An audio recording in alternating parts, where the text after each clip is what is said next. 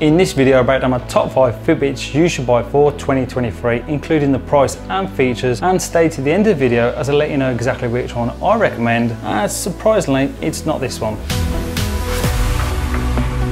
Welcome back team, I'm Steve, qualified personal trainer from Stag Fitness. We'll start with the lowest price Fitbit first, then we can work our way up from there. First of all, we have the Fitbit Inspire 2 and 3. I've still included the Inspire 2 as it's still available to buy on the Fitbit website, and it retails for $49.99 in the UK and the US. With the newer Inspire 3 retailing for $84.95. Now these are great fitness trackers with an impressive 10-day battery life, and will track all the basic fitness features to help you to lose weight and hit those daily move goals. Both the Inspire 2 and 3 will track your heart rate, active zone minutes. This is the time spent in each heart rate zone. There's connected GPS, so you can track your walks, runs and rides as long as you have your phone with you. So if you're like me and you do want to save yourself some money, then built-in GPS isn't a must-have. So as long as you have your phone with you, the Inspire 2 and 3 will have you covered. There's a cardio fitness score, daily readiness score, multiple exercise modes to track your basic activities like running, cycling and weightlifting. It's water resistant up to 50 meters and still tracks your heart rate, sleep, steps and calories burned. So at this price point, you have everything you need to help you on your fitness or weight loss journey. Now the latest Inspire 3 over the 3 will also come with SpO2 blood tracking, high and low heart rate notifications, Find My Phone, an always on mode, and more importantly, that colour display. It's not super bright, but it's a vast improvement of the previous Inspire 2's display, which is black and white and was a real struggle to read in bright sunny conditions. On a sad note, you only get a 6-month free trial of Fitbit Premium on the new Inspire 2, but still available on the Inspire 2, you will still get a full year of Fitbit Premium. Fitbit Premium alone costs $9.99 a month, so that's a big saving. Thinking about it, I might as well just buy a Fitbit Inspire 2 and get Fitbit Premium included for the year to save myself some money. Let me know in the comments below that if you have tried that.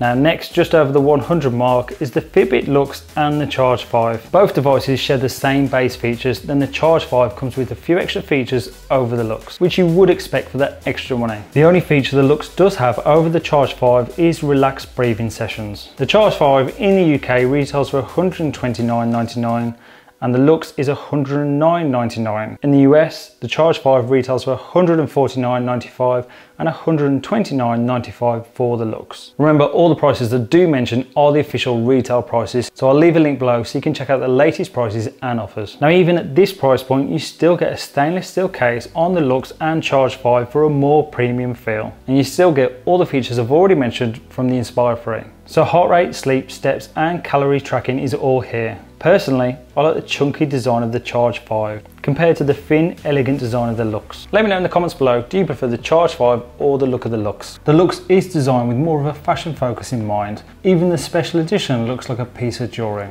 The special edition is a lot more money, so if you do decide to go with that one, just remember you won't be getting any extra features for the price. So it will still have less features than the Charge 5. Now battery life is still good, considering you now have a bright coloured touchscreen. You have a 5-day battery life on the Luxe and a 7-day battery life on the Charge 5. Then over the Luxe, the Charge 5 also comes with built-in GPS, there's an ECG app for heart rhythm assessment, high and low heart rate notifications, an EDA scan app for stress management, and Fitbit Pay.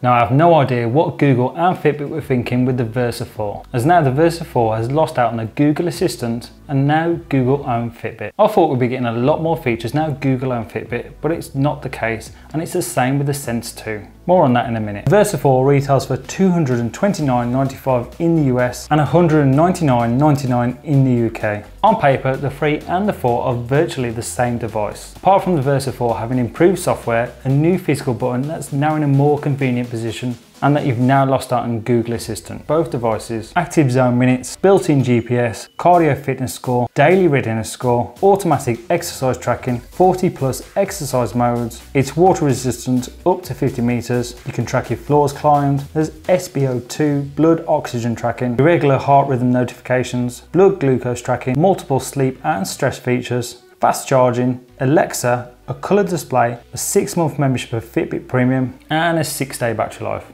On-wrist calls are available on the Versa 3, they're just not available at launch on the Versa 4, as they will be coming soon along with a few extra features, which include Google Maps and Google Wallet. Now the extra money you're paying for here over the Charge 5 is for that smartwatch experience, as you can now make calls and respond to texts on your wrist instead of just receiving notifications.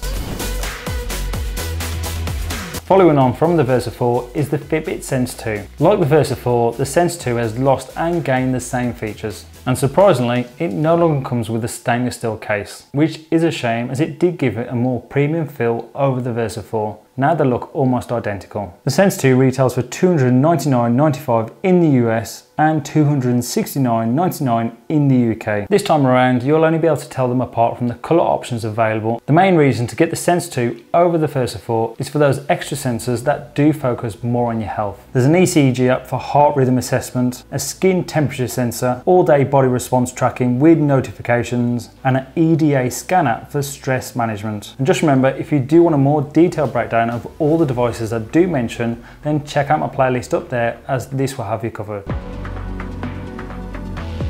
Lastly is the watch I now own, the new Google Pixel watch. I sent my Fitbit Sense 2 back for this, and let me tell you now, that was a big mistake. Now for the price, and it being Google's flagship model, I thought the Pixel watch would come with all the features of the Fitbit Sense 2 and more, but it's just not the case. More on that in a minute. The Google Pixel watch retails for $349.99 in the US and $339 in the UK for the Wi-Fi version. Then you will be paying slightly more if you want the LTE option. The main reason I ordered the Pixel watch was for that clean modern look and that really bright coloured display that is customizable just like an Apple Watch. It's a nice looking smartwatch. On the wrist, the Pixel watch does feel a little small, even though it's around the same size as the Fitbit Sense 2. I just wished it was a little bit bigger, but then if it was, I suspect the battery life would be even worse than it is now. I can't even get a full day's battery life out of it, and it only has to track me working out up to 1 hour a day. So it's not like I'm pushing it through its paces. You don't even get the fast charging that comes with the Sense 2, which after just a 12-minute charge, you'll get a full day's battery life, and the Sense 2 still lasts up to 6 days. What's going on, Google?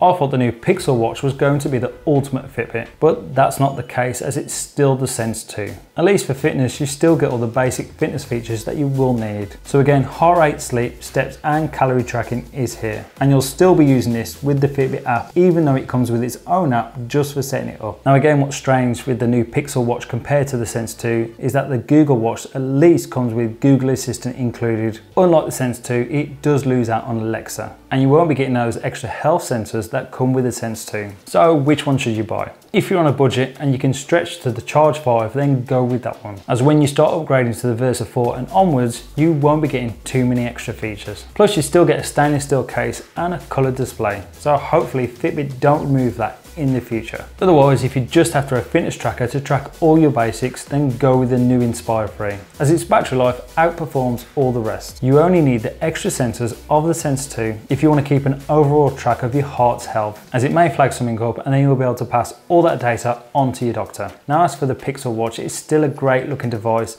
and it does what it needs to do. It just doesn't focus on fitness as well as it should. I'd wait for next year's model to see what Google do bring out. Now if you are wondering, is Fitbit Premium worth it over the free version, then check out my next video as I'll have you covered.